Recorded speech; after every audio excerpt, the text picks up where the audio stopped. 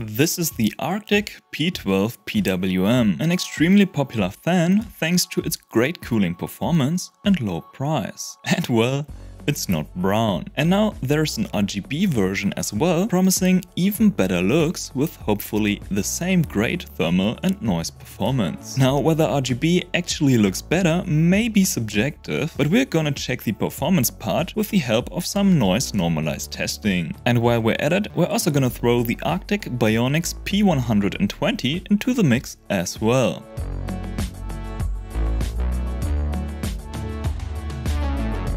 Now, I probably don't have to tell you much about the P12 anymore, given how widely popular it is. The P12 RGB looks very similar at first glance, but on closer inspection there actually are some differences. First off, it has an outer ring which is connecting the fan blades. I'm not sure whether this is needed because the translucent impeller is less stable or just to add more RGB glow. Either way, the non-RGB version doesn't have such a ring, and also no rubber pads on the edges. These pads can also be found on the BioniX, which is the most premium fan that Arctic has to offer right now. So the RGB version seems to be a bit more premium than the normal P12, which is interesting given it's only marginally more expensive, but cheaper than the non-RGB BioniX. Now there's also the A-RGB variant of the P12 with addressable RGB for those multicolor effects. And here the RGB tax is a bit higher. If you like to check prices,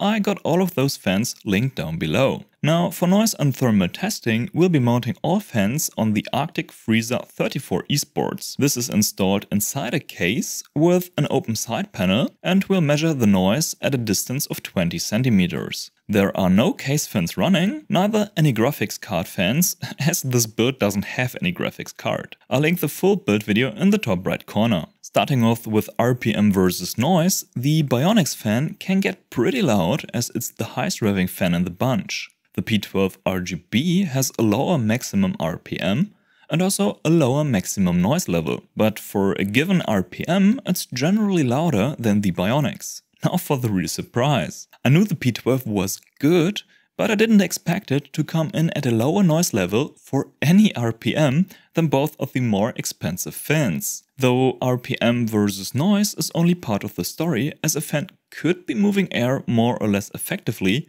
at the same RPM. And the P12 RGB would need to be pretty effective, as it has to spin at least 100 RPMs less in order to stay at the same noise level as the others. Turns out, it actually is. These are the CPU temps for a 10-minute Cinebench loop, and compared to the BioniX, the P12 RGB actually comes in half a degree lower. Now we're looking at the average temperature of the last 60 seconds here, which should give us a better idea than just looking at the peak temperature.